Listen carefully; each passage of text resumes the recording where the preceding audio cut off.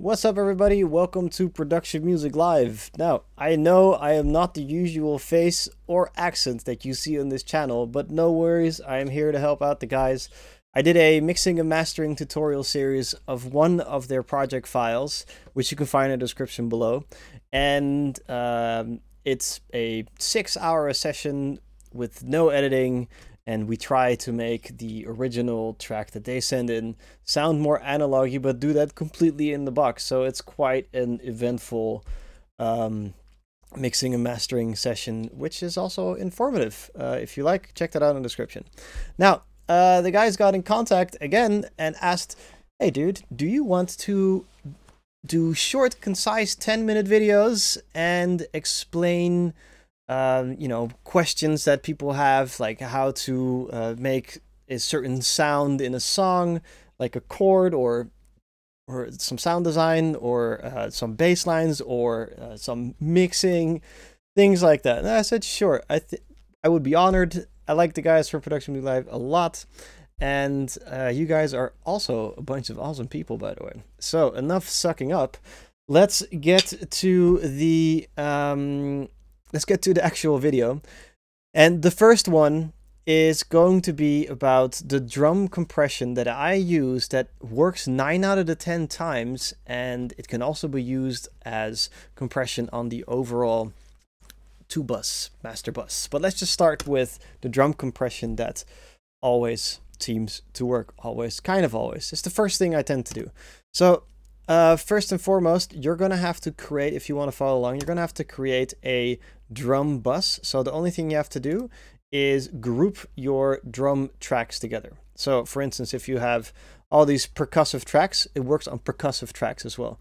So if you have this and this and this and this, and they're all different tracks, hold your command button down or your control button, right click and click group tracks.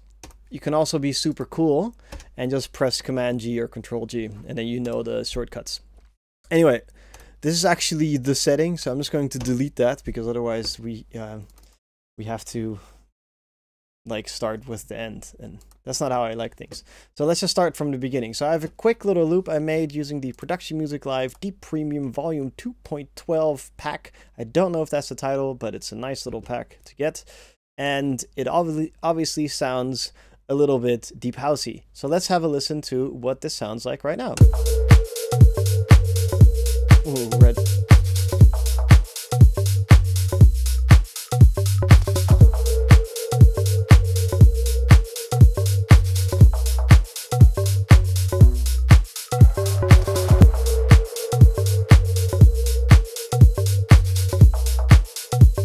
That little red thing you saw there, that never happened, okay? So that didn't happen. I'm a total pro. Anyway, so, as you can hear, it's just a little, a little bass line with an effect, and that's it. But now let's just listen to the drums.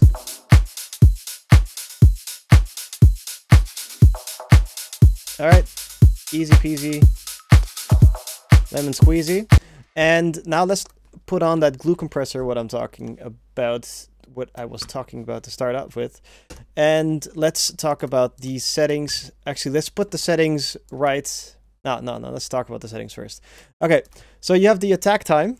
Now let's talk about a compressor first. So a compressor is basically a guy or a girl or any other gender that has a volume knob, and with that volume knob, when a sound comes in, I think it goes that way now. When a sound comes in on the left side of the compressor, let's just pretend it's going from left to right, then the volume person puts the volume down, and I tell the person how fast it's going to go down, how fast it's going to go back up, to what extent it's going to go down with the ratio, and to how far they're allowed to put it down with the threshold. Okay, I guess that's about it, except for the range would do that, but whatever. But that's the main thing. It's just a person. That's how you should think about it. A compressor is just a volume knob, but you can make the compressor, this cool DJ guy that kind of goes like, you know, with the track, like you've probably seen like Kate Renata do that. It's like doom, ba-doom, ba-doom, ba-doom, and it sounds really cool.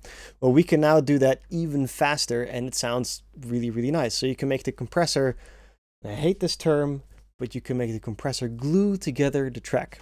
So let's get the compressor to glue together the track. And the best way to glue it together is first set your settings like this, and then it's to use your ears. So do not look at the threshold. By the way, the magic setting is around this area, but just turn away from your screen or turn your screen off or whatever it is that you need to do to not look at it, and put the threshold down. And as soon as you get, I always call it my bass face, but as soon as you get your bass face going on, you're in the right ballpark of where your drums are going to sit nice, and most likely are also going to sit nice in the mix. So just turn it down and see where it goes.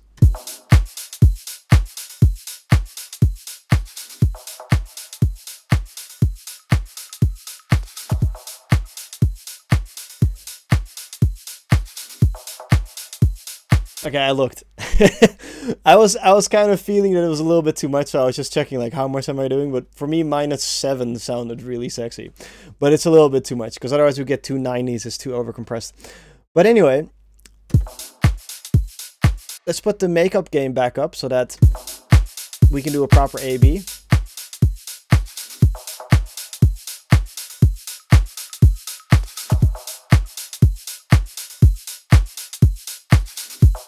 Okay, cool.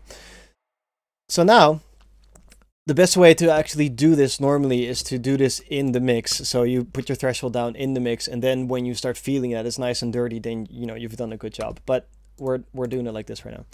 So now that we have this, I'm going to put a button on there, and so I can turn it on without having to move my mouse.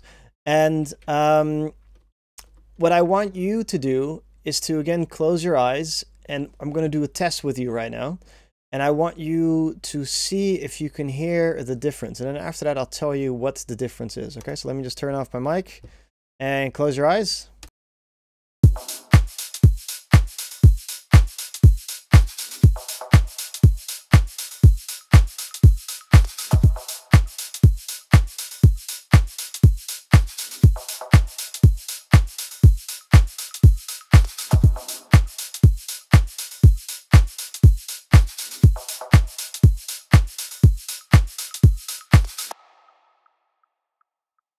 So were you able to tell the difference? Or was it like, huh, I don't know what the hell this guy is talking about.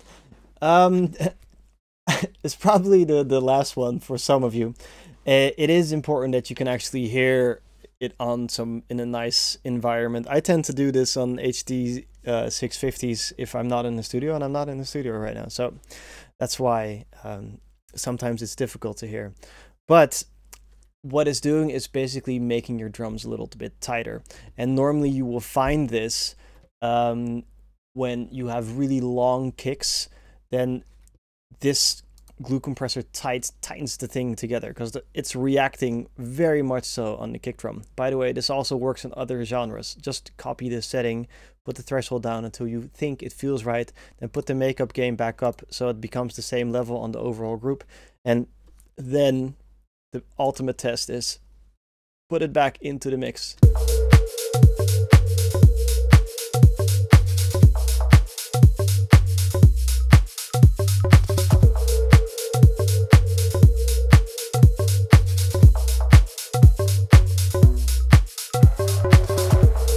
And then as soon as you start, you notice you're bobbing your head and you're kind of feeling it, you've done a good job.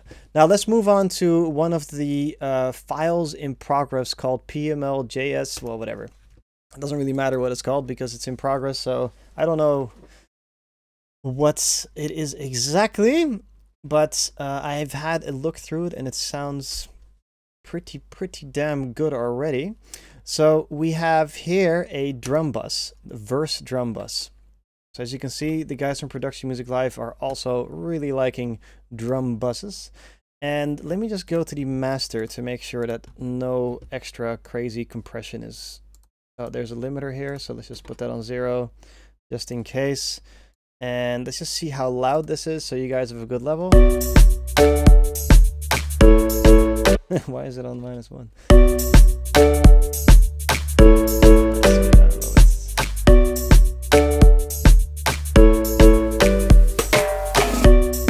Okay, so let's turn off that plug and let's just listen to this.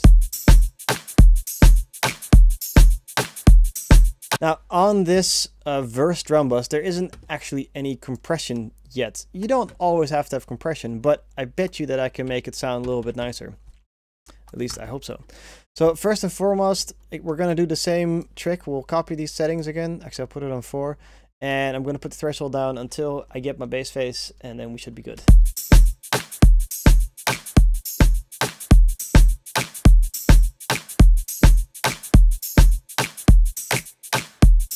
This sounds pretty good already to me, but let's put the attack a little bit faster because I want more bass faciness.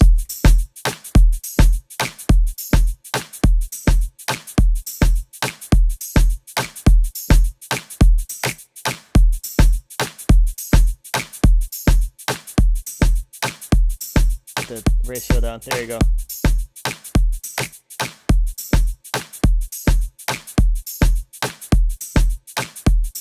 Okay, it's a little bit too much, so I'm kind of killing the low end a little bit. So I'm going to put the dry wet down so that the low end from the kick drum comes through again.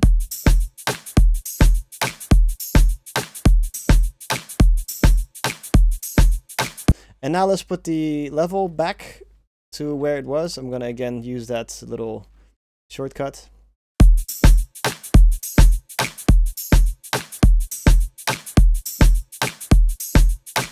Let's go extreme, fuck it.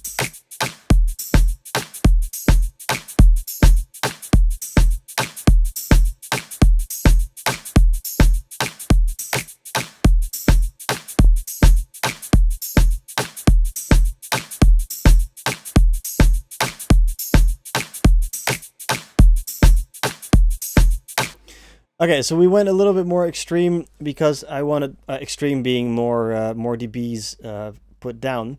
But what I want to do now is check that in the mix that we have and see how that will translate.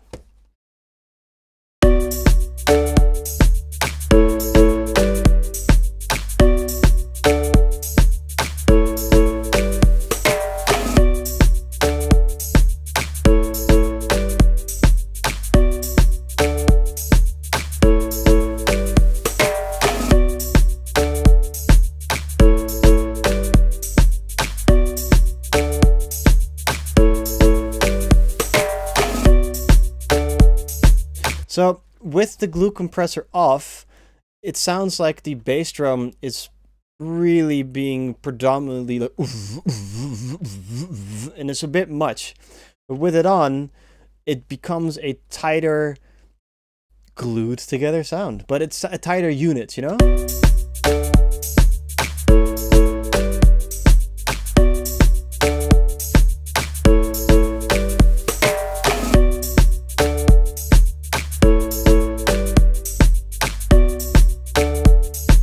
Yeah, so my preference definitely goes out to the glue compressor in that setting. Now, the last thing, what I suggest you do is try putting this glue compressor also on the master channel. So before any of the mastering, I'm saying mastering because I don't know why I just did that.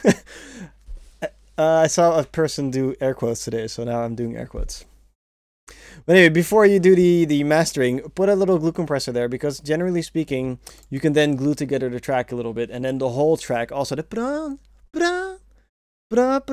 will sound like pop, pop, you know, it sounds like kind of together. So it's a little secret tip that people have been using forever. If you're interested in more information, Google the term SSL bus compression, and you will find a lot of things. Bye guys, I hope you've enjoyed it. If you have any questions, make sure to put it in the comment section below and leave a like, because that helps a lot. If you want more of this face, then you can go over to Cat and Beats as well. That's right. Or, you know, check out that whole, what's it called? That whole mixing and mastering session. Okay, enough silliness. Back to work. Bye guys.